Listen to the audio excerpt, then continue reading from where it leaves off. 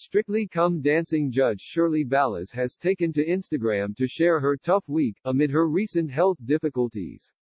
Shirley Ballas, 61, has been the head judge on BBC's Strictly Come Dancing since the departure of Lynn Goodman in 2017. The ballroom dancer has taken to Instagram to share that she has had a tough week in the midst of her recent health issues. Shirley took to her Instagram story to share a video of herself at the Mamma Mia party, held at London's O2 Arena. She captioned the video in view of her 237,000 followers, "OMG, what a tough week personally.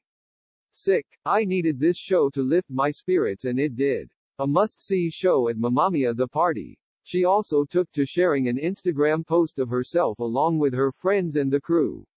She pinned, "What an amazing evening for Karen's birthday at Karen Marcus 1960 at Mamma Mia Party UK at the O2. What an evening. The past 2 weeks have been somewhat stressful and difficult on so many levels. This evening was a real pick-me-up. First-class food and brilliant entertainment. If you're looking for the perfect night out, this is it." She then finished the post with several hashtags as well as telling her followers to attend the show.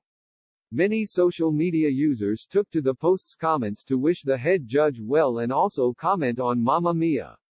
Alicia_Davies 86 said, "Looks amazing, glad you're feeling better.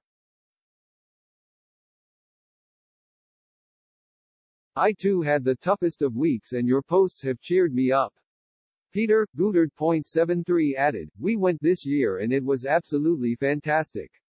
This comes as Shirley shared earlier this year how she had to go to the doctors about her shoulder, following her cancer scares last year.